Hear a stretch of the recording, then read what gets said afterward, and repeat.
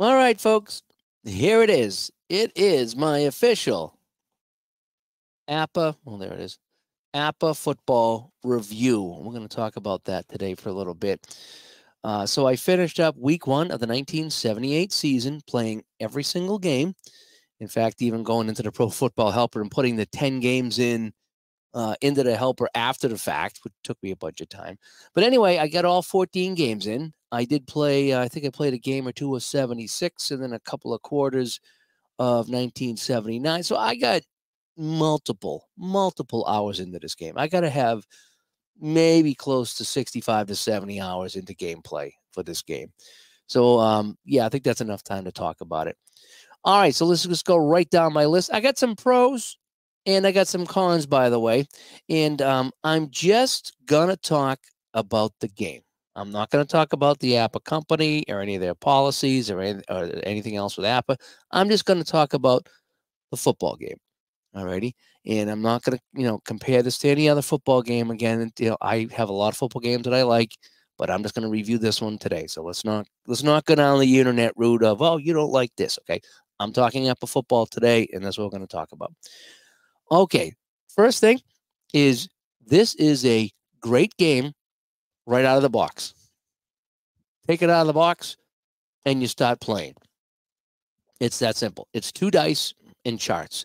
And that's what, APBA games are. 2 dice and charts, and you're off and running. I feel of the 4 that I have, baseball, hockey, golf, and football, 4, out of those 4, I really feel this is their best. I don't know why. I just feel it's their best. I feel right out of the box, you can just play it, and it feels like a football game, and it's really fun, and it's easy to navigate. And right out of the box, I was playing this game and having fun. The baseball game might be a little bit easier out of the box, but for some reason, I just feel the football game, for me, is their best game. As I mentioned, it's easy to play. I mean, you can just play it strictly from the rules out of the book, and you'll be fine. But you can make it as complex as you want. Okay, you really can, dig into the master rules and add some things in there, and change your personnel if you want, and that'll reflect your offense and defense's ratings, and you can really kind of split that into passing and running. So you can make this as complex as you want or as easy as you want, and both work pretty well as far as I'm concerned. I happen to like the APBA engine. Okay, I like rolling the dice and then coming over here and taking my chart and, looking at my chart. Okay, I happen to like that game engine. Okay, so there's no results off the cards. Oh, there's my dog coughing up over there. There's no results off the cards. There's no results off of fast action cards. It's all, again, you look at the card, you get the number, you go to the chart. That's how APBA works. I don't have to tell you that. That's how APBA works. And I like it for baseball and hockey, and now I like it for football and even golf. I like the golf. I got to get back to the golf. But anyway, talking football today. But I like the APBA engines. I like using charts in my game. Okay. I have other games that don't have charts, and I like that too, but the charts don't bother me. So that'll bring me to my first con, if you will, after talking about some of the pros. The first con will be you do have to like charts. If you're someone who wants results right off the card or off a fast action card or somewhere else, and you don't like looking up charts, then yeah, it's not going to be the game for you. Then probably none of the APBA games are going to be for you. So you do have to like looking up charts. Once you get used to that, it's not a big deal. You start to memorize some things, even with so many different results in football. There are so many results in this football game, especially with the master book, and I'll get to that in a minute, that it's hard to memorize it, but I've been getting a little bit better at it. I'm learning that like the 26, 27s, 28s, those are kind of your scramble numbers. So when I go to the chart, I'm expecting a scramble. 35s and 36s, those are your penalties. So I'm expecting that. 1s and 2s are usually something unbelievably good. And then you get some numbers that are your incomplete pass numbers, and then you have some penalty numbers, and then you get some fumble numbers. So you start to realize that when you look at the chart, oh man, if I'm going here, it's a penalty. Or if I'm going here, it's something good. If I'm going here, it's incomplete. So you have an idea. You start to learn some of those things, even with so many different results. You do start to to follow some of the patterns in the game. So you do have to like charts, but again, like any other APBA game, you do start to memorize that. And even if you don't memorize it, you have an idea what's happening in the game. Okay. The charts, the magic of the charts is they're location specific. Okay. There's 4 zones. There's inside your 14, then there's from your 15 all the way to their 31, I believe it is. And that's where the bulk of the action takes place in that range there. And then you got their 10 to 20, and then inside their 10. So there's 4 zones, and the red zone's kind of broken up into a couple of areas, so it really breaks it down even finer. And all the charts are zone specific. So your fumbles, your interceptions, your penalties, they're really geared towards where you are on the field. And I do like that. So, you might get a result of a fumble, and it's like minus 10 yards, in whatever. And well, that's going to be a safety if you're inside, your own 10-yard line or whatever. Whereas, you wouldn't get a result like that if you were at their 10-yard line. You wouldn't have a fumble back into your own end zone, and I'm kind of using that as a loose example. But I mean, it really feels like when something happens, when there's an interception or a fumble or a penalty, it's like, wow, if this was any other place on the field, this wouldn't make any sense. But because they're really, I feel like they're really geared to where you are on the field. At least that's my feeling of it. So the charts are very location specific, and I do like that. But again, you do have to like the charts. Another pro for the game are the penalties. I will say the penalties work for me. They work in this game. There's some games you play, whether it's hockey or football, at least for me, hockey, football, and the penalties wreck the game. And it's like, oh, here's another penalty. It's wrecking the game, and this is happening, that's happening. And in this game, it doesn't do that. Even when I get back-to-back penalties, it still feels like it's part of a football game. Never have, at least in the 60, 70 hours I played, have I felt like, oh, we go, here's another penalty. The game's getting wrecked now. I've never felt that way. I don't know why.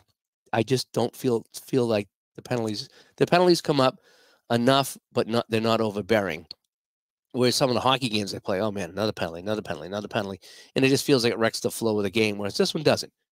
That's just kind of how I feel, is that penalties really kind of work in this game. Let's talk about some of the other cons in this game. The biggest one is the season price. And I will agree. It's the most expensive of all their games, probably the most expensive of any game out there is the price of a football season. It depending on what year you get, obviously there's a difference in price of, maybe $20 or $30, depending on which year you get. And it's about, 1.5 or 1.25 times the amount of a baseball season. If you were to get the baseball season with all the extras for like $19.95, I think it'd be up around $120, $130 or so, maybe more. And that's about the price of a football season. So if you were to get a baseball season and all the extras, that's where you would be with a football season. Some of the seasons that I buy from the 70s for baseball are a little bit cheaper, and so the football season is obviously probably 1.5 times that, or 1.25 times that. So the season price, yep, I will agree. Season price is high.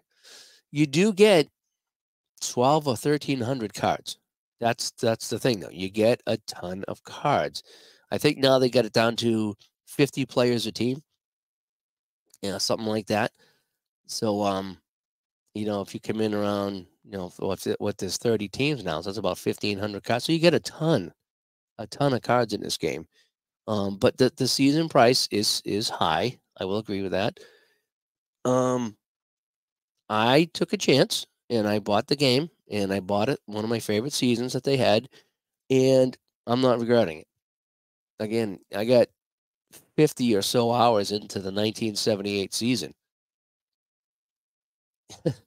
If I do the math, if I, charge myself $3 an hour to play this game, that's $150 right now that I got, or more, that I got into this game. So for me, is it worth, has it been worth $3 an hour? Yes. Yes, it has. For me, it has been. Most games I play here on my tabletop, I'm getting $3 an hour's worth at least out of my gameplay, on my fun. You know, would I pay $3 for this last hour? Last night's game between the Packers and the Lions, when I did the end of the third quarter and the entire fourth quarter, that was an amazing finish for $3. I mean, come on. You know, I think Ron said there was 40 people watching last night as the Lions and the Packers from 1978. You know, not household names, but the game they played and played out on the table, and the excitement I had was unbelievable. So yeah, I'm not. You know, the price can be an issue for some people. It absolutely is. I've gotten my money's worth out of it. That being said, I probably won't be buying a ton of seasons like I did with hockey. That's for sure. Um, but every now and then, if I can save up and get a season, I will, because there's some seasons I really, really do want to get. And I did buy one more, and I unboxed it the other day, 2001. I wanted that Tom Brady Super Bowl season. That's a collector's item for me, and I want to play some of those games. And going through that season, I mean, just brought back so many memories. You know, so the money I spent on that season, just the enjoyment of going through all the cards and separating the teams alone was part of the fun of that. It really was. So, um, you know, again, yep, season price can be an issue with this, and it turned me off for the longest time. You know, how many people were playing APBA football, and I would write in, it's like, not enough seasons. The seasons are too expensive. Count me out. And those are my comments. They were. And then I saw someone, APBA 66er playing the game, and here's this guy with his phone up playing the game, and I'm like, man, this looks so easy. He's not going through charts and having complexities and this and that. He's playing the game and he's enjoying it, and he got the 66 and a last second touchdown, and that's what sold me on it. And I was like, okay, this game looks like it's easy and it's a lot of fun, so I'm going to get it, and I am going to shell out the money for a season I really, really like, 1978, and I'm going to give it a go. And, in worst case, what I was probably going to do is, if I didn't like it, then I was going to sell it. And I don't doubt that I couldn't sell a brand new 78 set, for 80 or 90 bucks and at least make some of my money back. Okay. That's what I thought I could really do. And, but I'm not going to sell it now, obviously, because I really, really like it. But the season price, yep. And I hear that. But let's be fair too. Everybody spends money on something that someone doesn't approve of. I know people that got, walls of, records that they collect, thousands of dollars worth of records just sitting there on the wall. I play them once in a while, he says, but holy cow, look at that. I know people that got, tons of DVDs as far as a collection, or tons of video games at $60 a whack. I know people that collect cars. So everybody, and I look at all those people, it's like, oh man, there's no way I would spend all this money on that. And they look at me and it's like, man, I had no way I would spend all that money on an APBA football season. So again, everybody has their own thing that they spend money on that other people don't approve of. So I'm just going to leave it at that. That will bring me to the available seasons. That was the other reason I shied away from APBA football for a long time, is it didn't have enough seasons, at least in stock. And I think what they're doing is that they're transitioning to the newer charts and the newer games, so they have to redo the seasons, if I'm not mistaken, because there are a lot of seasons floating around out there. And in the chat, Ron Spersky says, I have an original 81 old set available cheap. Well, if it was a newer 81 set, I would absolutely buy it from you, because I'm looking to get the new 81 set. But the older seasons, the older style cards, the older charts, not a fan of, and I'll get to that in 1 second, but I'm really not a fan of that. But the available seasons was the other thing that was my concern, probably because they have just about everything you want in hockey and baseball, that we're kind of spoiled with that with APBA. But the football seasons, they don't have enough 70s and 80s for me in stock, which is probably a good thing, because I'll be trying to find a way to buy all those seasons, even though I probably can't afford them right now. But I would probably try to buy some seasons. So season price and available seasons are a couple of things that I shied away from the game on at first, and now they're not that huge of an issue for me, because obviously I'm playing the game and I'm loving the game. Let's get back to the game a little bit. It feels like football, and whether you're playing basic or master, or whether you're infusing your own mods into the game, it just feels like you're at a football game. The ebbs and the flows, and how many times it's 3rd and 17, and Ken Stabler, like Greg says, finds a way to roll that 66 and complete the 3rd and 17 for a first down. It's uncanny how often that happens with the better guys. It just happens. And it's the luck of the dice, but it just happens, it really does. And so it feels like football, and the results are baked into the charts, much like the baseball games and even the hockey games a little bit. It just, like, how does it do that? It just does. And there was someone that just posted the other day, and I'm sorry if I get his name. And he posted on Ogard's site. That's the site. If you got Apple Football, go to ogard62.net. That's just a plethora. Yes, I use the word plethora of stuff to make your game. I don't want to say better, but make your game, give you some ideas on how to add some things to the game to really make it well. Because let's face it, cards and dice games, they give you a base play. All right. And no matter what game it is, you get a base to start with. And then from there, and the great thing about the APBA games is because you get that solid base that you can tweak a few things here and there in the baseball and the hockey and the football games. If you want a little bit more realism, the timing of the game. I just downloaded a new timing sheet from Ogard's site, Greg's site. And, so instead of just the 30 seconds, 15 seconds the entire way, which you can do with no issues, when you get down to the last 2 or 3 minutes of the game, you look at this chart and whatever the play was and what happened. Are you trying to hurry up? Are you playing slow? Are you playing normal? You get now 8 seconds, 9 seconds, 12 seconds, 45 seconds. It gives, and that feels like a real football game would feel toward the end of the half of the end of the game. An incomplete pass is really not going to be 15 seconds. In the gaming world, you have to have some kind of base. So 15 seconds for an incomplete pass is what APBA uses. And I think a few other games kind of do the same thing. But it's not going to take that long. But with all the other things that happen in the game, that's kind of how it balances out. And you can stick with that, or you can go to this other fine-tuning chart and really fine-tune your timing in the game, which I've been adding to, and I've really been enjoying it. But things are baked in. But anyway, getting back to the Greg's site there, someone had just wrote down, asked a question about, I called for a medium pass, and it was good for 4 yards. And so a medium pass is not 4 yards. Medium pass is, I think, is over 10 yards in the game. And the guy says, well, that was a check down. That's how checkdowns are baked into the game. So that means the quarterback looked for his receiver, wasn't open, checked down to a back, and got 4 yards. Baked into the game, like I was saying. And so he wrote an article, and he's like, what I do, if I call for a medium pass, and it turns out to be a really short gain of 1 to 5 or 1 to 6 yards, he goes, then I'm going to roll the dice and see which back it went to. I was thinking, odd or even, to go to the fullback or the halfback, but most likely you're not going to dump it off to a wide receiver. He's going to be down the field. But a 4-yard gain on a medium pass, that means you check down. So the check downs are built into the game.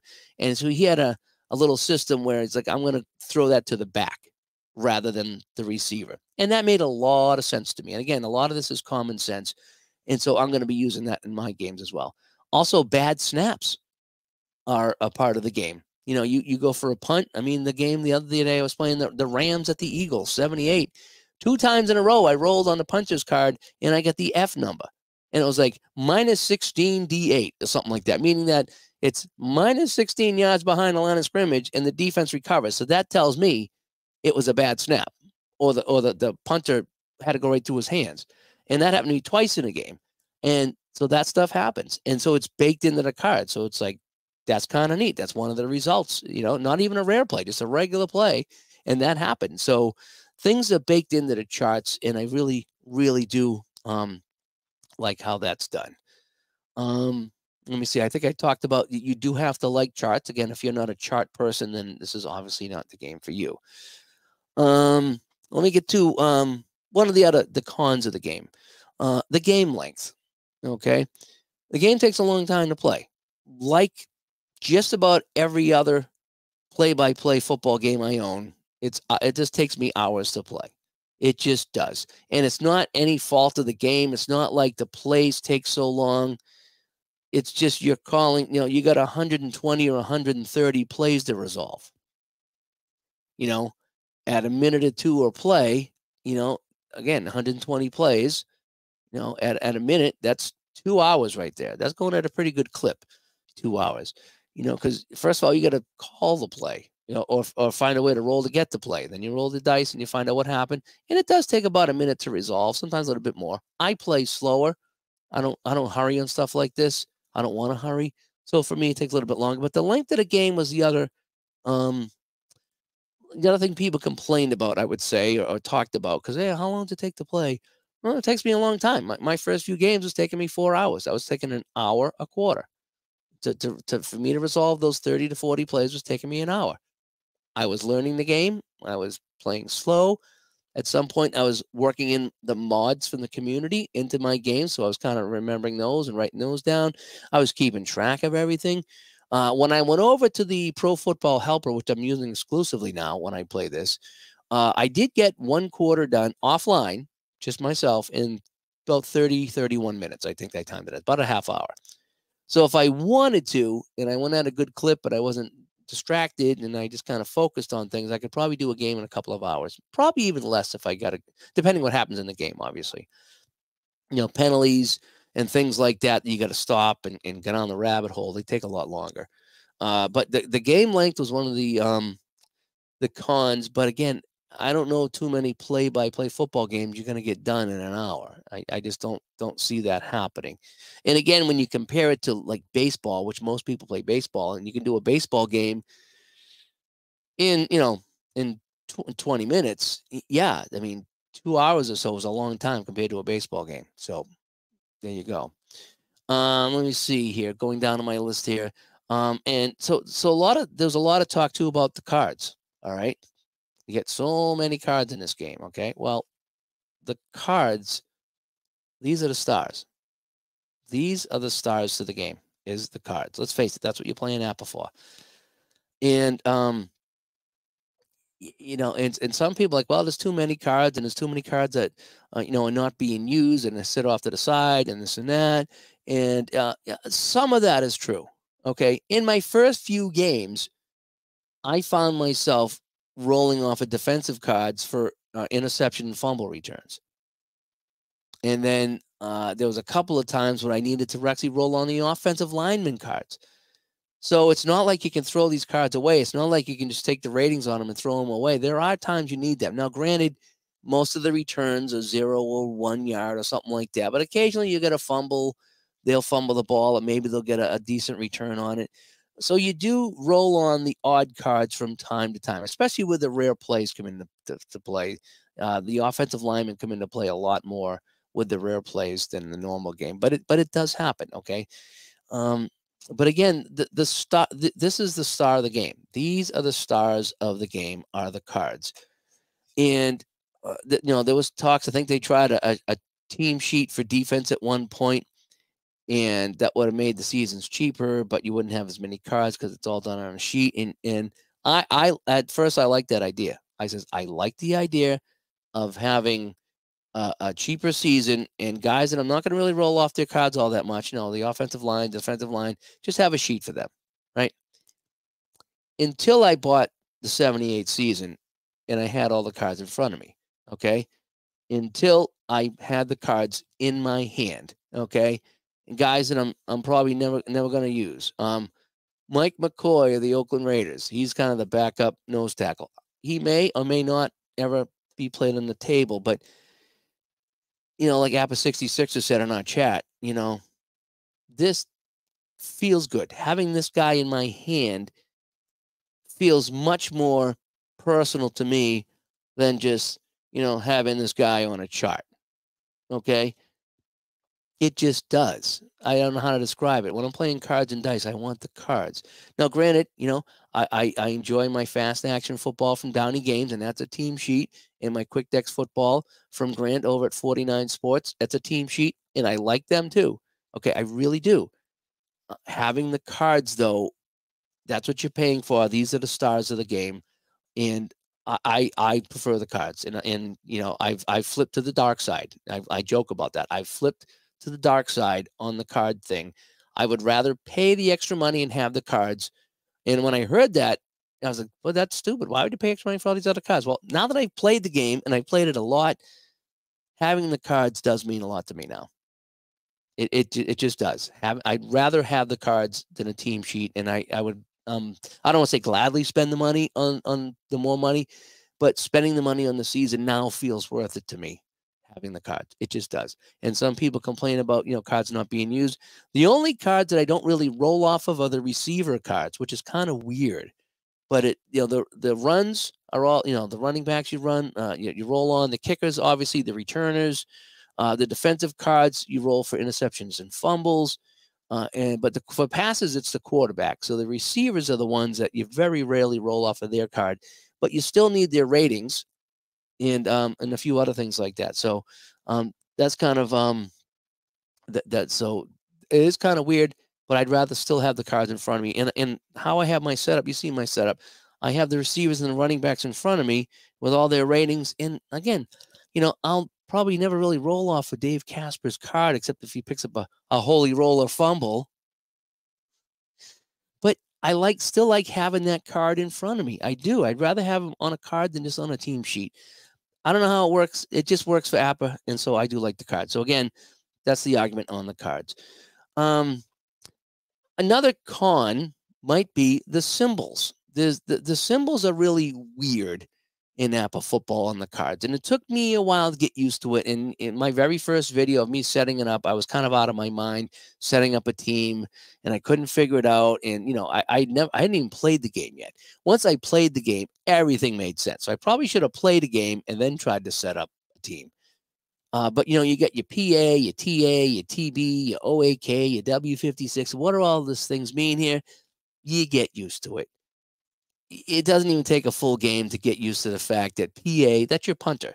And I will say that it is awkward, I don't know if I can find my punter here. Yeah, okay. So Errol Mann, he's listed as a fullback and a safety. That's totally confusing for a guy that's a kicker. Ray Guy. We all know Ray Guy, right? Well, look at him. He's if I can get that to focus. Of course I can't. Come on, card. He's listed as a fullback and a safety, but he's the punter. But on his card it says PA, so I know he's the punter, and this guy's KA and KOA, so he's the kicker. And it takes a little bit of getting used to that. It takes a while to get used to that, and that a W65 is an interception. Why W is interception? Nobody knows, but it is. So it just takes a little bit to get used to the symbols, to know who your kickers are, who your returners are, and what an interception is. It doesn't take that long, but it is weird. It's weird having your receivers called ends. I don't think they've been called ends in 50 years, but they are, But EB, those are your receivers. ET are your tight ends, and your kickers are called, halfbacks, fullbacks, and safeties for whatever reason. But they have the kicker symbol on there, so you know that they're the kickers. Okay, and then if you get the roster, then you can you'll see who the kickers are anyway too. So the symbols are kind of weird, and that would be a con. But again, after you play one game, or not even one game, once you played a couple of quarters and you know what to look for now with your symbols, they just make sense. And you just kind of get used to it. It's like, okay, that's how they're going to do it. I can't fight it, but I can just get used to it, and it doesn't take all that long. Another thing is there's so many ways to play defense in this game. And I play solo, so for me, I need to find a way to have the defensive line called for me, defensive play called for me. This is included with the game, and Greg talked about this on our chat there. And it's just you roll the dice over here, and it tells you if you're in G, S, or D, depending on how many points your defense has. And that's one way you do it. And then the automatic settings over here is what I use. It kind of overrides everything. So if you got a 3rd and 15, you're not playing the run. You're playing deep. And so I like to use that chart there. But then I got the defensive cards here. And this was the best $8 I've ever spent in gaming. Okay. You get from plus 25 to negative 25. And immediately when I started using these, the game changed for me. It really did. And what the defensive cards do is they allow you to be either an A, B, or C index. And, the better the defense, again, all the way to plus 25, there's a lot of C index on here. That means the defense is really good and they're going to force the offense into a C index. But again, on any given play, maybe not on this particular card because it's so strong, but if you're in between the the -4 and the +4, there's going to be A, B's, and C's in that card, along with on a run play they're playing pass, and on a pass play they're playing run. And what I like about that is that's kind of a built-in defensive coordinator for me. So the defensive coordinator calls in a play, or here's what we're going to do, and okay, it's a run situation, but they're playing pass. That's football. How many times you see it on TV? It's like, oh, they're playing the pass and they run it. Oh, what were they doing? Now they get 5 yards because everyone's back playing the pass. That's football. And I like how it comes out of the A, B, and C index, because to me, and again, I talked about this on the chat with Jeff and Greg, for me, when I see, A, B, or C index, that kind of indicates to me that someone made a play. So if I see it in the C index, that means the defense made a play or the offensive player didn't make a play. So it's going to be better for the defense. Where if it's in an A index, as you know, A is the best for offense. So that means either the offense made a block, or maybe the receiver cut and got open, or a defender fell down. So again, you can kind of visualize any scenario in your mind. And so these defensive cards, $8 from APBA, this is how I call my defense. I will override certain plays with this over here, or just common sense. If it's on the 3-yard line, I'm not playing deep. I might play standard, but I'm either playing ground or I'm not playing deep. So I use my common sense. So I roll the dice. I'll get the play here as a starting point, and then if I need to modify it, I will. But there's so many ways to play defense, between calling your own defense, using the defensive cards, using this chart over here, or whatever else your way to do it. There's so many ways to play defense in this game, and I really do like that. As far as calling your plays, well, I put that as a con, calling your own plays, and then I put question marks on that, calling your own plays, because I like to watch the game unfold in front of me. And so many games, you roll the dice or flip a card, and it tells you what the play is and who's going to get the ball. Okay, so I flip a card, it's going to be a run. I flip another card, or I roll the dice, Tony Dorsett's going to get the carry. And then you follow the play out. And that is kind of fun. Is that way there, okay, this guy's getting the ball, he's going to run. And so you don't got to think about it. So the dice and the fast action cards are playing the game for you. And I really enjoy that. In this game, that option's not there, at least not out of the box. The idea is for you to call your own plays.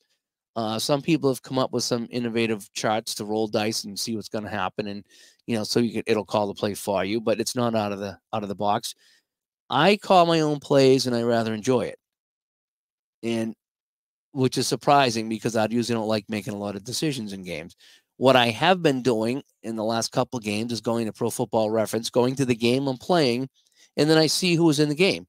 And okay, so these are the guys that carried the ball. This guy was 1, this guy was 2, this guy was 3. Who caught the ball?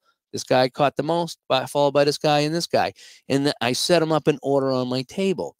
And so now when I play the game, I know who's supposed to get the ball the most and who's supposed to get the ball the least. And again, it's my game, my way, my universe. So I don't want to be tied to reality too much, but I have a starting point now.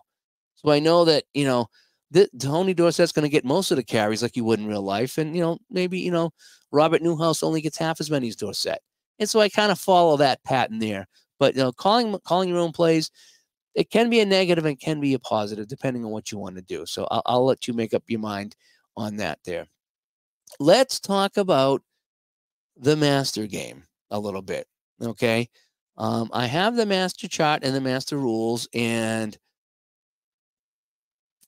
most of the master stuff is geared towards head-to-head. When you're talking about shuffling guys in and doing that and this, that, and the other thing, it really is for head-to-head because you're kind of matching wits with your opponent. You know what I mean? So you're saying, I'm going to bring in an extra tight end, so now I'm going to bump my offense up. And he goes, well, I'm going to bring in this. It's going to bump my defense up. Well, maybe you're bluffing him and you're going to go with a pass anyway rather than a run or something like that. So it's kind of a thinking man's game. when you're playing the head-to-head, if you're using a whole bunch of the rules. And Greg was talking a little bit about that, and some of the schemes that he was using. But I'm just playing solo, so I'm kind of cherry picking what master game rules and things that I want to use. I am using the master charts for my game, and what's fun about that is it adds the draw play and the screenplay. So it adds a couple of plays to your repertoire, which I don't use as much as I used to, but every now and then I will use a draw or a screen pass just to kind of mix things up. And so I like the master charts for that. I like the rare plays in the master charts are fantastic. They can get old, and I can see how they would get really old, but I still use them. And that's when it brings into, brings in the offensive guard card once in a while. It brings in a crazy play that happens, and it just spices up the game for me. The rare plays are great. So they spice up the game. And so I really do like the rare plays. I like the master charts because they're broken into quarters. So you have an outside run. Let's just say it's B index and it's standard defense. That is split up into first and fourth and second and third quarters. So you get two different results. And sometimes it's better for the second quarter, and sometimes it's better for the first quarter. And so it just adds some more flavor. And the game is not so static. I like the master chart book. That's what I'm using right now. And that's the one that's got the rare plays and the draw play and the screen pass. So I like the charts. I also do like the master symbols, and I'm slowly working them in. I just started to work with the quarterback sack ratings on the defensive cards. So now when I get a sack, I pull again, cards that have been sitting there that you think you don't use. I pull them out, and I'm going through my defense, and I'm like, okay, who's got the highest sack rating? And I'm looking at them all, and I rolled a 20-sided die, and I kind of look at the die and gauge, okay, if it's a 1, I'm going to give it to the highest guy. If it's a 20, I'm going to give it to the lowest sack rating guy. So I can spread my sacks around like that a little bit. But that's what's on the new cards. It's the sack rating. Then you also have fumble ratings and interception ratings that I kind of keep an eye on as well. There's also some of the players have split ratings for passing and running for offense and defense. And I think at some point I might go with a separate pass and run number, meaning, you add up all the numbers and you get, whatever, 32, let's say. Well, again, as a run, you might have 32, but on a pass, you might have 31. Maybe someone is not ranked quite as high, for a run as they are for a pass, or vice versa. So again, that's just another layer of, whatever you want to add to the game. You don't have to, and I haven't yet, but I might take a look at this and see who's got the split rating and see if that is something that I want to incorporate into the game, which means I'm going to need more than one of these per team, because I'm going to have, a pass and a run defense is kind of what I'm going to have. And I'm going to have a pass and a run offense. So I'll have a couple of different cards there. So I don't know. That's something I'm thinking about. Again, I don't want to make the game too complex, but the master symbols, I've slowly been incorporating some of them into my game and at least learning what they are and decide if I want to use them. So the master game, it's really more suited for head-to-head if you're using a lot of the rules, but I've cherry-picked some of the rules, and I'm using the symbols in the charts and the rare plays for my solo play, and I'm really, really liking that. Let me see a couple more things to talk about here. Then I'll get to the chat room, which has been busy here, but I just kind of wanted to rip through my review. I like the newest version of the game the best, and I feel the same way with the baseball and the hockey. And I've played the older versions of hockey and baseball a little bit, and also the old version of football, or the one of the older versions. And I think the newer one is the best. I like these cards, the new cards. I like these the best compared to the older ones. I like how they have the team name and all the master symbols, and they're nice and bright white and the whole bit. I just like the nice clean look of the newer cards. And I have that set of 79 that I'm borrowing from John. And it's like a faded yellow, and it's a little bit different, and they use the older charts, and it's a more stripped down version of the game, and it works. It just doesn't work as well, I feel. Now, someone that grew up with that old game and loves it, they're gonna stick with it, and hey, there's nothing wrong with that. But for me, the newer version, I think, plays the best.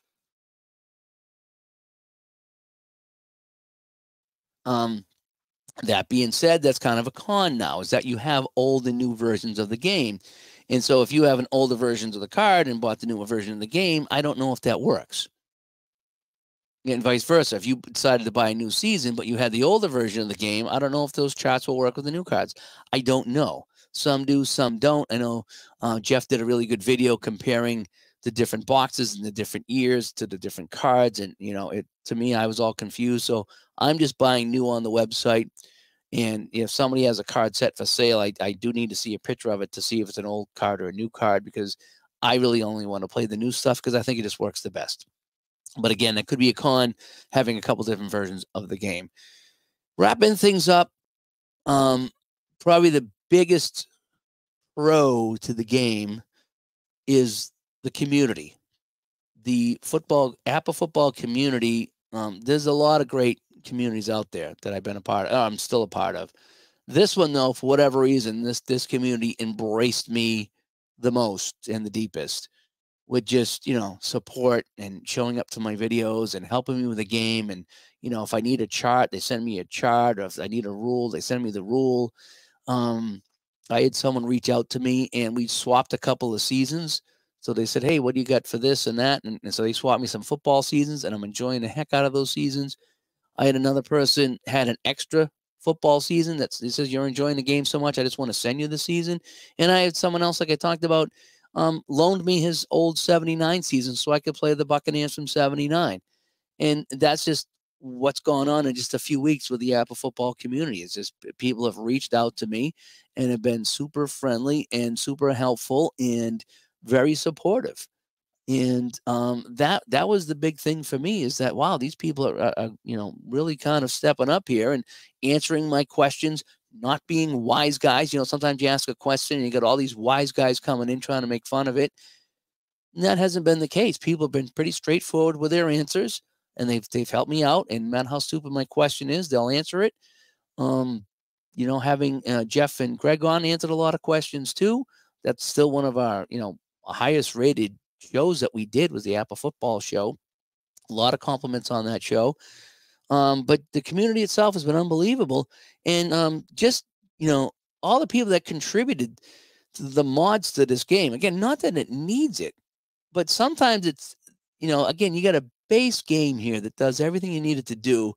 But if you want to take it that extra, if you want to go to 11, some of the mods are great. For example, I now have someone on Greg's site did the kick coverage. So now if I'm kicking off and it's going to be, D6, somehow D6 on a kickoff gets it, I know that I'm going to look for the third offensive guard. So I'm going to go into the cards that I never use, and now I'm going to use it to see what this guy did as far as recovering a fumble or whatever it is. So someone took the time to lay out the special teams. That's one thing I never did, was the special teams. I laid out offense and defense, but I didn't lay out special teams. I don't know how often it comes up, but now I don't have to. I have a special team chart here. Someone designed squib kicks and quarterback sneaks. Okay. And I used them both in the last game, that Detroit Green Bay game. I tried a quarterback sneak. Greg Landry fumbled. It was hilarious. I tried another quarterback sneak and he lost the yard on 4th down. And then I tried a squib kick at the end of the game. And so there's things like that in the community that have really kind of pushed this football game quite a bit forward for me. So the base game is fine. Again, out of the box, there's nothing wrong with it. But you find these little things that just appeal to you. And you don't have to use them. But, I mean, having a better quarterback sneak chart, having a squib kick chart, having a timing chart for the end of the game to really kind of zoom in on, on each play to make the end of the game feel a little bit more realistic. All these things like that come from the community, and they're a huge part of it. So not only welcoming me to the community, but providing all these resources to make the game a little bit more realistic for you to play. And that's been fantastic. So I'm going to wrap up the review by saying that there's so many ways to customize this game. Again, so many ways to play defense. You want to use the cards? Great. You want to call your own defense? Great. You want to, use the sheet that came with the game? Great. Many different ways to play defense. Many different ways to play offense. Call your own plays. You can come up to the system to call an automatic play. Do you want to work in master symbols or not? Do you want to work in the squib kick or just use the regular chart? So there's so many things, so many ways to play this game, so many things to add to this game. And I'm still adding things to the game, compared to my first game here to where I am now. It was fun when I first played it. It is way more fun since I started adding things to the game that just make it fun for me. And I've picked and choose what I want to do. There's some part of the master game that I'm not using right now. I just don't want to. And you don't have to. They're there if you want to use them, but you don't have to. But there's so many ways to customize this game, to play it your way. Really, have it your way is the best thing I can say.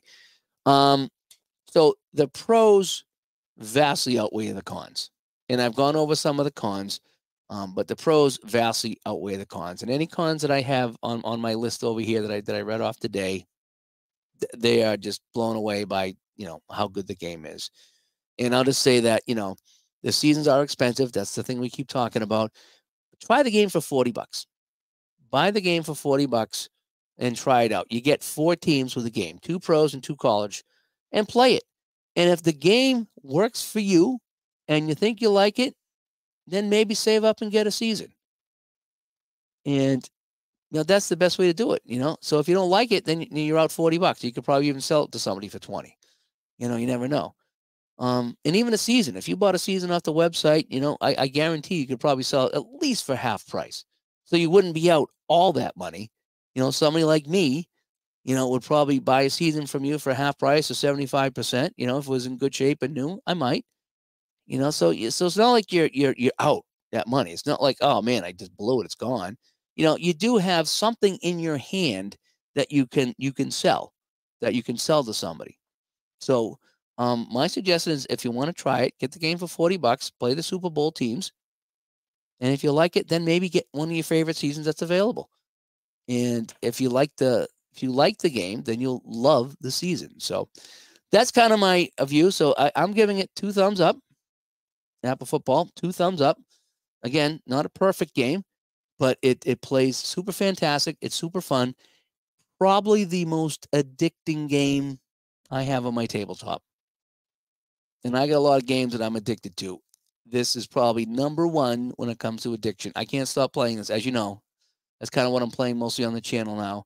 And it's because I'm just enjoying it so much. I don't want to stop playing it. And again, that's how I feel today. So for me, the money I've spent on this game has been well worth it. I plan on getting many more hours into this game, God willing. I plan on putting many more hours into this game. And it just, again, having all the cards here, there's something special about having all the cards in your hand for a team, and, unpacking some of the seasons and having your favorite quarterbacks, and having your favorite running backs and even your favorite kickers in the game. It's just, there's something special about having a card in your hand with your favorite guy rather than having him on a sheet. So that's kind of how I'm going to say that. All right, so let me get to the chat room here quick. I've been kind of ignoring you guys, so I could rip through that. I didn't think I'd take this long on the review, but I did want to give a review. And John says, can't wait to play a game. Hopefully they fix your issue and you get rolling. Yeah. Were you the ones that got the order from somebody from Massachusetts? He's like 2 towns over from me. And it's like, if I wish I knew him, then I'd give him a call and say, hey, we got your APBA stuff over here. Or maybe I could connect with him and play some APBA. There's not too many people up this way that I found play APBA.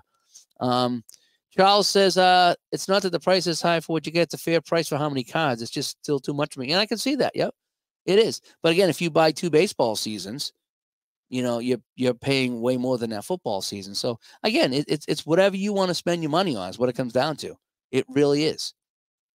That's just what it is. So that's the price. That's what it's going to cost. And if that's worth it to you, then get it. And if it's not worth it to you, then it's not worth it to you. And there's nothing wrong with that whatsoever.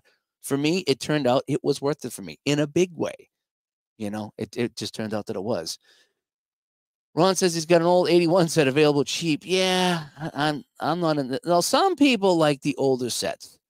That's the thing. Some people like the older sets and will collect them. For me, I don't like collecting them. I like the newer stuff. To me is what I will play. I want to be able to play it.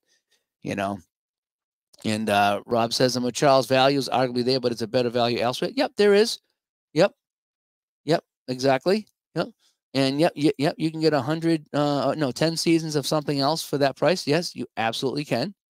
But like John says, never apologize for your passion. You know, I am thoroughly enjoying the Apple football game, and that price, as much as it killed me to lay down the credit card for that season, 50 hours later, 50 hours later, and I'm through week 1. All the enjoyment. I get 50 hours of enjoyment out of that. Just saying. And Ron says, Rob says the Dave Gardner streams prices. I appreciate that. Thank you so much. And Charles says, just received Heroes Might and Magic board game, which was over $300. So yeah, I mean, there's games out there. The Eldritch Horror, and there's a Star Wars Outer Rim game, and all these things, $100, $150 for the base game. So there's expensive games out there, but if that's what you're into, and you're gonna put hours into it, I mean, the new Madden games, right? All the games, they used to be $60, but now you got to get the extra stuff and the bonus stuff. So now they're 80 or 90. Sometimes they're even $100 for a video game now. $100 for a video game. Back when they used to be 60. But again, you get all the extras, and if that's what you want, that's what you want.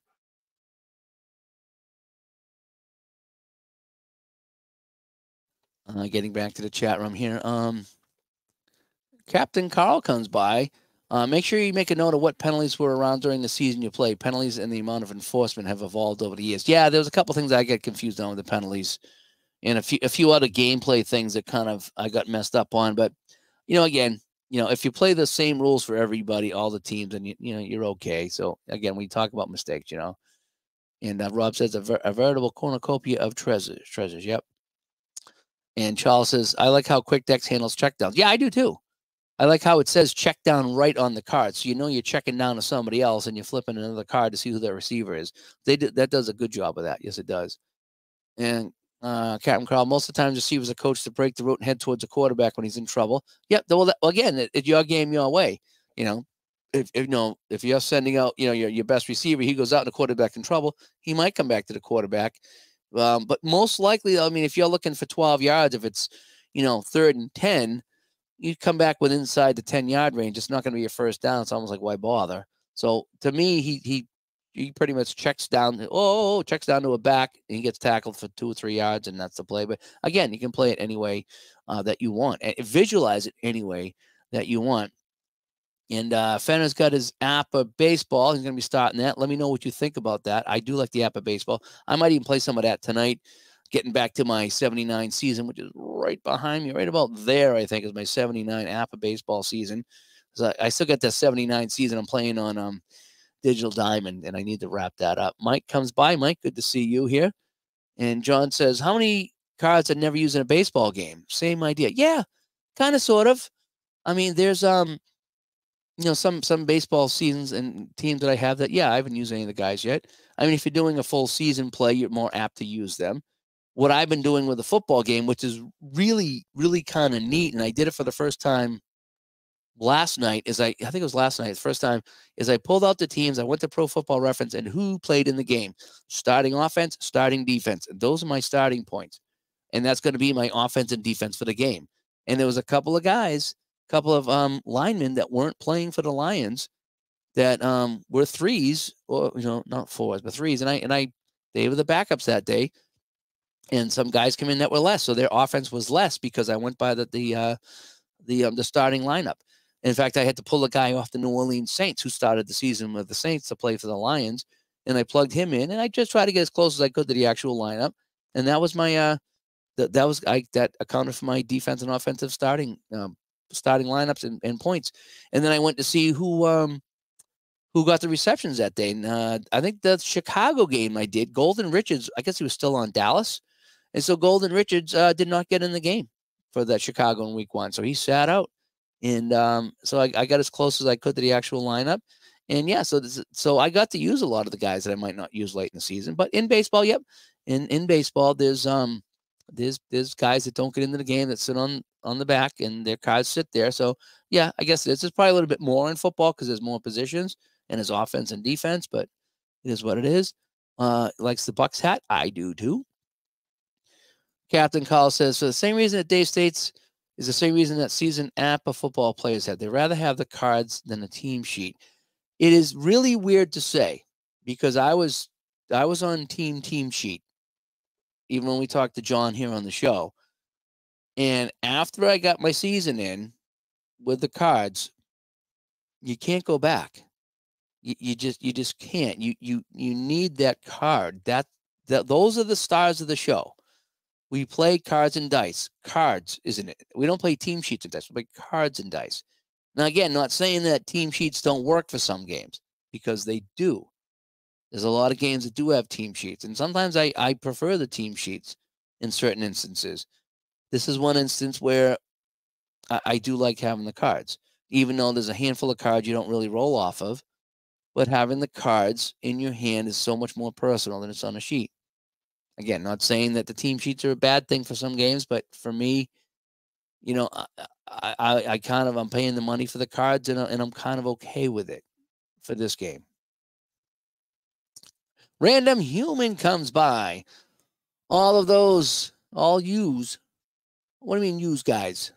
With an influence need to convince Apple to resurrect the PC version of the football game. That would be kind of fun. Although, you know, I'm having so much fun the way I'm playing this with the cards and dice. I don't know if I'd want to get the PC version. Since I started playing cards and dice, I enjoy cards and dice more. I like the helpers.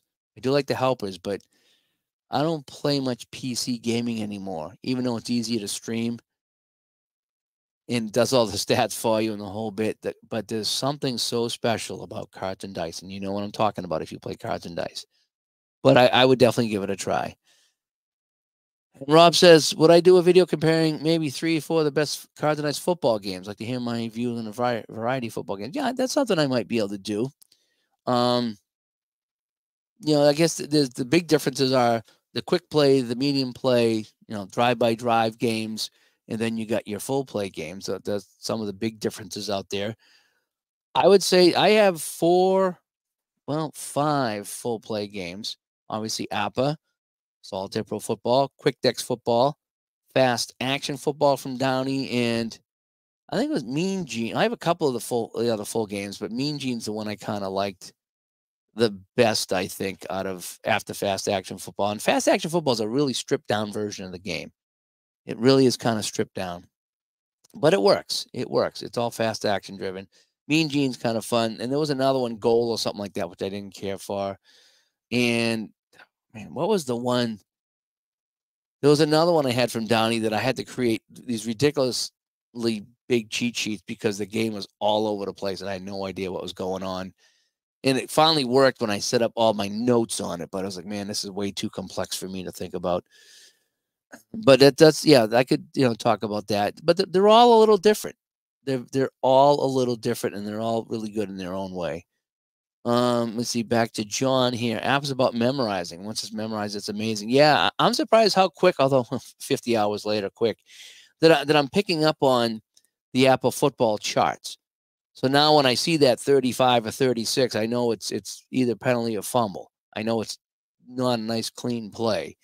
1s, 2s, and 3s and 4s are usually really good. You know, 5, 6, 7, 8, 9s are kind of okay. You know, the teens are usually bad, especially for passing. 15 and 16 are usually really good for runs. So I'm slowly but surely putting the pieces together. But yeah, I'm not memorizing them, but I'm kind of in the ballpark now. You know, when I see an 18 on a medium pass, I'm pretty sure it's either incomplete or intercepted, most likely incomplete. And so I am getting a little bit better at that. I still do check the charts, though, just to make absolutely sure. I never assume anything in these games. And Thomas comes by and says, I played Apple football since 1970, and you are correct about the symbols. After a few games, you memorize them. I use a PC football helper to keep my stats, and that makes it really easy. I started to use that, the Pro Football Helper, I think it's called, from Tom Mill, who I was lucky enough to email back and forth a few times before he passed away. And I actually gave him suggestions on his helper, and he actually put him into the helper, which is kind of neat. And he did the shootout helper too as well, which is fantastic. But yeah, it's you get used to them. It is weird, calling the kicker a fullback or a safety. It is weird, and I'm not sure why they do it, but there's a reason why they do it. I don't know why, but I kind of ignore when I just ignore that stuff there and just okay, he's KA, he's my kicker. He's PA, he's my punter. I don't care if they call him a fullback or not. Now I know. So when I'm sorting out my cards, when I look on the right side and I see all these ridiculously, you know, uh, letters, and I see a lot of a ridiculous amount of letters and numbers over there. Okay, this guy's special. What is he? Is he my kicker? Is he my returner? Because he's not a safety, And okay, yeah, I get it now. So I get it. And Captain Carl says the older cards are more likely coded for the older boards, and the boards have changed and coded differently now. Yep, yep. Look at the copyright on the cards to see what boards and cards are being used. Okay, yeah. And that was one of the cons is that there's so many different versions of the game and different charts and cards that it can be kind of confusing. Ty says he's excited for his APBA football game. Oh, it arrived today. Starting to get his team lineup done. Yep. The best thing I would suggest is lay out all your cards, find your guys, put the guys in the game that you want to play, find your kickers and your receivers. That's kind of a big deal right there. And then play. Just start playing. And I spent way too much time before I started playing, setting it up and trying to think what I needed. And now I spend all that time setting up those teams. And now that I played a whole, 15, 16 games, I'm not even going to do my team sheets anymore. I'm going right to Pro Football Reference, set up my lineup with the guys in the game, and then I'm going to, calculate my offensive defensive numbers from there. And, so I spent all that time setting up teams with their starting lineups, and I'm not even going to use them now because I don't need to. I'm going to go to Pro. Now that I've played the game and know how it goes, it just rolls. I should have just started playing the game, and then I could see what I would need, That's what I should have done. So I kind of did it backwards. And Ty also says, only thing I see a problem with me is going to take a bit to know and remember who the specialty team cards for the punchers and the kickers and who's receiving the kick. Yeah, you'll get so used to that. In fact, where's my sheet that I did here? I went in Excel. I created that little chart right there in Excel and printed it out. So O1 to O11 and then D1 to D11. I put that in Excel right out of the book and printed it out.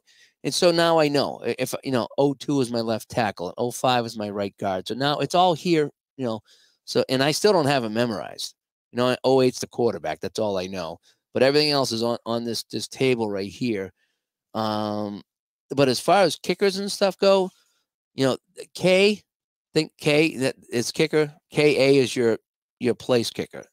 KB is your backup place kicker. And a lot of times you'll have 2 or 3 different kickers, and some might do both. Your PA is your punter, and PB is your backup punter. So you get A and B. Just think A and B. A, top guy. B, secondary guy.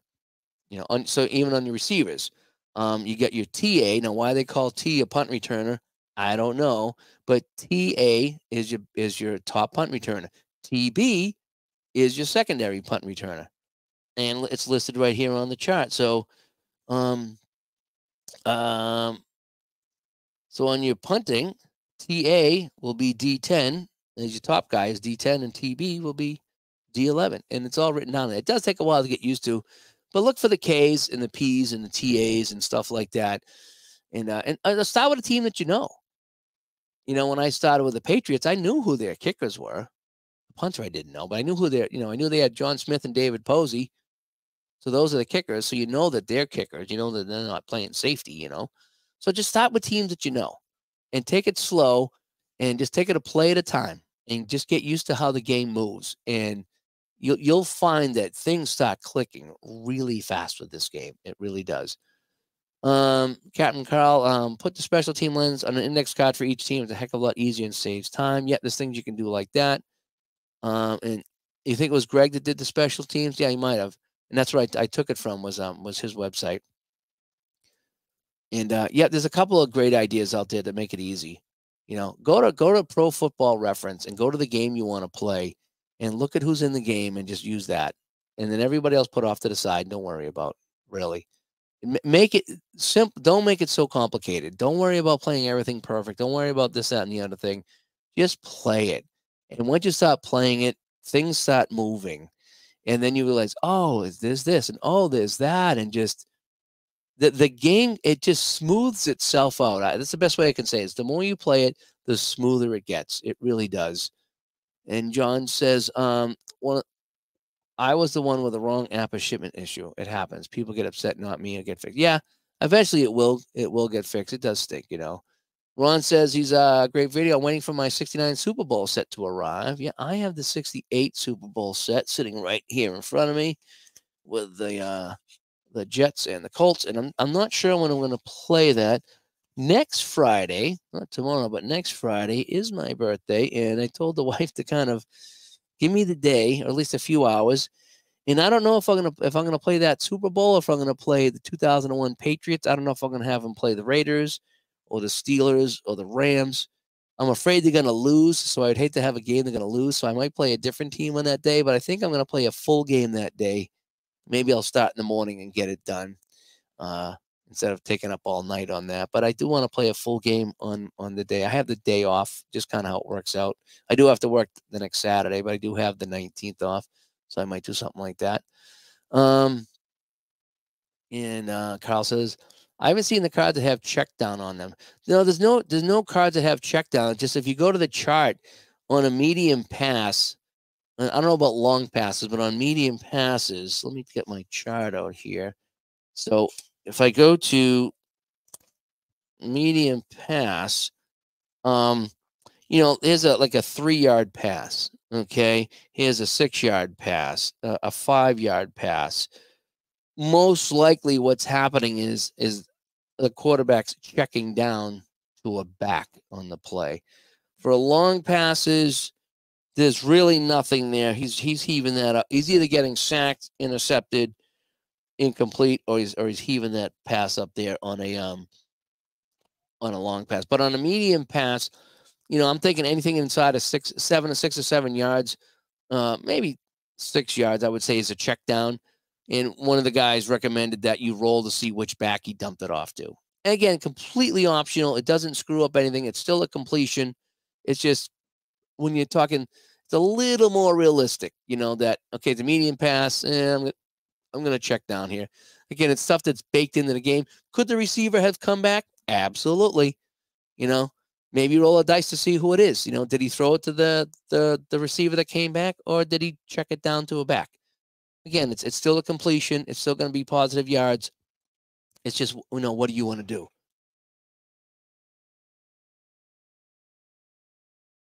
And that's the beauty of the game here, is it gives you a base and it works. And if you want to kind of finagle with that and add some things to make it a little bit more realistic for you, then you do. And that's what I've done.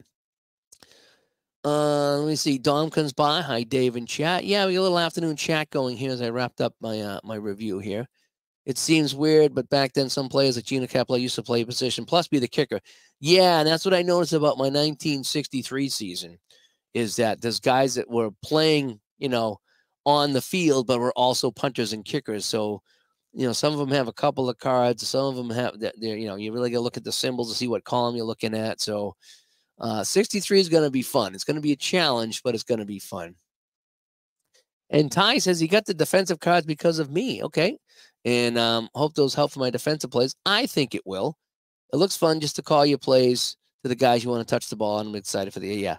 Well, here's what I would say with the defensive plays. So on the defensive cards, as you know, there's a R column and a P column. So what I do is I say, okay, I'm gonna go run to Tony Dorsett. Inside or outside, doesn't matter. Draw play doesn't matter. As long as it's a run. So then you roll your dice and you look at the R column. So if I roll a 41, it's CS. So I'm playing C index standard defense. So I roll off the Dorsett card. I get my number. I go to CS on the chart, and then that's your result. And that's the beauty of the defensive cards, is it calls the defense for you and sets the index for you, A, B, or C. And again, as I talked about, for me, that means somebody did or didn't make a play, because, A is better for the offense and C is better for the defense. So if a C comes up, defense is locked in. They're ready for the run, or they're ready for the pass. Doesn't mean they're going to make the play, but compared to the A or the B index, it's better for the defense. So the defensive cards for me really, really give the defense some life.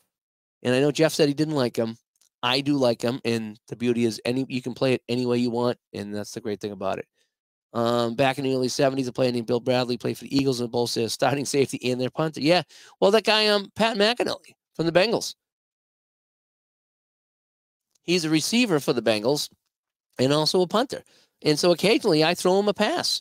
When I played the Bengals the other day, whoever they were playing, I had McAnally as my punter. He's got two cards. One is a punter and one is a receiver. And I think that's great, and that's spelled out, and I can use that. And Mike in the truck says, can you play someone in APBA in chat during the live stream, even if it's just a quarter? Can I or will I? Those are two different questions there. I mean, it's possible. I mean, I'm not a big fan of head to head. I like to play solo because again, you see how I play, and I just, I'm in and out of the game, and I'm chatting, I'm having fun, I'm not real focused. Sometimes I get lost in where I am, and I don't like to be too competitive, and I like to kind of use my own rules and my own common sense. So when you're playing somebody, you have to have a set of rules and guidelines that you're going to use, and it's a little bit more serious. It's not quite as loosey goosey, but you could. I think Tebow and ID were playing one time before ID had his rant, and it just comes down to picking your play. So I think what you would do, you just have to have your card here, and you would be like, so you might be like, all right, here we go. All right, are you ready? Yeah, I'm ready. All right, what do you got? Well, I'm going to throw a medium pass to Orr, something like that. And then the other guy would say, okay, I'm playing, outside run or something like that. So you'd hold up your cards like that. So there are ways to play it to kind of keep it honest. It is possible to play over that like that. Like I say, I don't like to play against other people. Ron wants to play, and I'm like, I don't know. I just kind of like to play myself and just. You see how much fun I'm having just kind of playing by myself. But it is possible, yeah. And it's something, I'm not saying I wouldn't, but it's something that, I guess would have to be the right situation. Mike says OA and OB are the returners. Yeah, so on your kickoffs, OA and OB are 1 and 2, and PA and PB are your punters. However, again, if you go into your Pro Football Reference and see, and maybe I can do that real quick. Let me see if I can do that. All righty. So here's a game that I played the other day. Let's go to my schedule. And it was the Green Bay Jets game. All right. Let me see if I can blow this up and see if you guys can see this. All right. So I'm going to share my presents. Share screen. I'm going to share this tab. All righty. So here's the tab. All righty. So if I'm over here, I'm going to scroll down, and here's my starting lineup. Okay, so I got the Packers starters and the Lions starters. So the first thing was Greg Landry was the quarterback, not I forget who the other guy was, like McDaniels or something like that, Scott Daniels. So I had to replace the starting quarterback in the game because the guy that I had starting for the Lions was different. Okay, and then I looked down here, and there was a couple of guys on defense that were different for the Lions as well, or offense, one of the two. So I just looked for all the cards here. So I started here. Here's my starting lineup, and this is the point where I go with. Now, as far as my kicking and punting, return, here's that right there. So for Green Bay, I think it was Johnny Gray and Steve Odom. So you can see Steve Odom returned my kicks, and Johnny Gray returned my punts. So what I did for this game is Johnny Gray was my number one punt returner, and Steve Odom was my number one kick returner. And then I looked to see who else the card said, and they were my backups. But these are my two main guys.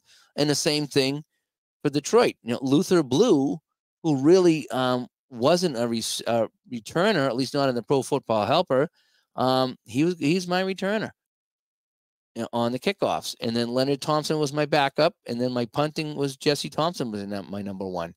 So that's kind of how I did it. And then I make sure that I have my kickers correctly, my punters and my field goal kickers. And that's kind of how I do it. So again, you can do it many different ways. But for me, I went into Pro Football Reference, looked, and I tried to make sure I had every card. If I didn't, then I skipped the guy, or I tried to find him on another team. And that's kind of how I did my starting lineup. And I think that's kind of what I'm going to do going forward, is if I play a game, from the past, I'll try to match up the guys and do it that way. So again, so the OA and OB are your main kick returners, but maybe for that game, they weren't. Maybe someone else did it. And it's up to you. It's completely up to you what you want to do. It's your table. It's your fantasy world. And so if you want to use OA and OB, that's how it's designed, then great. If you want to go to Pro Football Reference to see who did it for that game, maybe OA and OB didn't return a kick. So they won't be OA and OB for you. And I just took some, I took a little notepad here, and I just, wrote down who my top punt returner and my backup punt returner was, or the whatever, 10 and 11 or whatever it was. And so if it, when it specifies it goes one to the other, I know who they were. And Carl says, Chuck had asked me to do a replay of 63 because it was Jim Brown's 1800 season. Nice. That'd be fun. And Fana says, I'll probably get after football, but he's joining second season right now. Again, it's whatever you want to use. It's up to you. Ty's confused. He has the same player but two different cards. I don't know the difference in the cards. Okay, yes, some players will have two different cards. That means they did a lot of different things. Okay, which year and which player, Ty? Because I got confused too, because I got two Tony Dorsetts, and one's a runner, and one is designed for returning fumbles only, if you can believe it, because he actually picked up a couple of fumbles and ran with it. So he's got two different cards for that.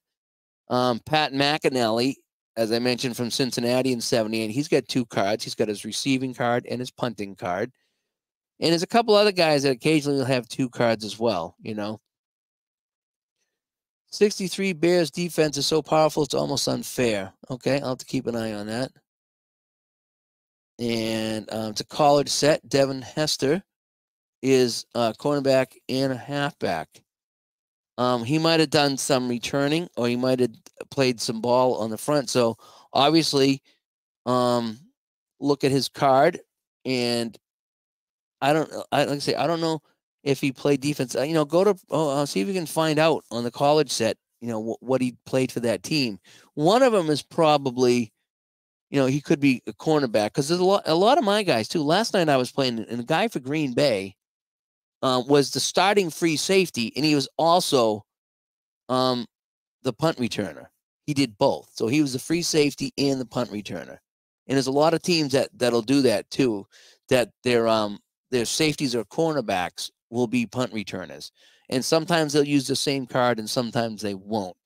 So if it has an OC on the card, or OB, or a TA, so your returner cards are TA, BC, and OA, OB, OC. Those are your return cards. So that would be the returning card. And anything else, he would be a defensive card or something else. In some cases, there's a second card because it needed more columns. Yeah, that's exactly right. So Dorsett, because he did return fumbles, needed another column, because he's got his run column, and then just in case he threw a pass, is the pass column, and K. I guess they could have used K, but no, because he had a K on 66 and 11. The K column is for his bonus run. So yeah, so if he returned a fumble, he needs another column. So that's why he gets an extra card. You're exactly right, because you get the three columns. It's supposed to be run, pass, and kick, but in theory, it's three columns for different things, because the kickers, like the place kickers, they'll be kicking off the K column for field goals and extra points.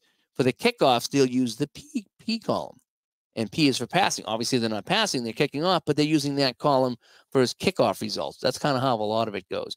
And again, the more you play, the more you'll get into it, and the more that things will just make more sense. And right now, it's not making a lot of sense, and it didn't for me. But as you get into it, things will just make more sense. And instinctively, you'll go, okay, where's my kicker? Who's my KA? Here he is, right here. Tony Frisch or whoever. Sometimes you'll just memorize the kickers so you know who they are. But just stick with it, and it'll get easier. It will get real easy. Yeah, one's for kick and punt returns, and the other used for his regular use. That's what I'm thinking too. TAP OBK is listed on one of the cards, so I'm guessing that's the kick and punt returns. Yeah, so TAP means he is the #1 punt returner, and when he rolls for a punt return, you're rolling off the P column. Okay, OBK means that he's the second kick return on kickoffs. And if he returns a kickoff, you go to the K column. So you can see that P will be for the punt column and K for the kickoff column. So he's got two different columns there. So that would be your punt returner card. Yes, you are correct. And Devin Hester was fun to watch. He really was.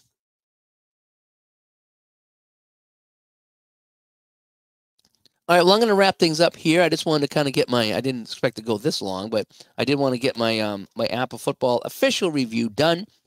And so now that's out of the way, and we all know what I think about it, the pros and the cons. And hopefully you can decide if this game is for you or not. Again, any questions, I'll do my best to answer. I'm not an expert, but I played quite a bit, and I have a pretty good idea what's going on. And if I don't know, then obviously the community will help out, because the community's been so good helping me out. And there's crazy things that happens on the charts. For example, Brian Sipe, gets a scramble rating and fumbles on the scramble. And I roll on the fumble. I rolled a 66 on the fumble chart, and it was like 53.05, meaning that he ran 53 yards and then fumbled, and it was recovered by the offense. So a 66 being good means that the fumble turned out to be a good fumble. So as it turned out, because he ran 53 yards, he ran into the end zone, and he never fumbled because he crossed the goal line, and it's a touchdown. And yeah, so I mean, fun things happen in that. So yeah, I appreciate all the support, guys. Again, enjoying it, and I hope you guys enjoy your game. And let me know when you get it and you start playing it. Let me know how it's going. Again, give it some time. I actually put it away. I played it. I was like, I'm putting it away. And then, when I got the 76 season, and said, well, now I got to pull it out and play 76. And then it made much more sense. So I did. I bought it. I put it away. I was kind of bummed out about it. I pulled it out. I played a game of 76. And the second time I played it, it just made all the sense in the world. And I was like, okay, now I'm off and running with this game. And it's kind of one of my favorite games. As you can see, it's made a lot of headway on the table. So anyway, that's my official review and chat about APBA football, the board game. And yeah, so you'll see a lot more of that here on the channel. I am going to try to play some other things here as I get through week 1. I need to set up my my little video review of week 1. We'll see how it goes. It's probably going to take me a long time to write the script, but it could be kind of fun to do. And we'll talk to everybody later. Maybe I'll see you a little bit later on tonight. I got to go back to work. I got some work things to do. And maybe I'll play a baseball game or a hockey game or something tonight if I can swing it. Otherwise, we will talk to you guys later. Have a good one. Bye-bye.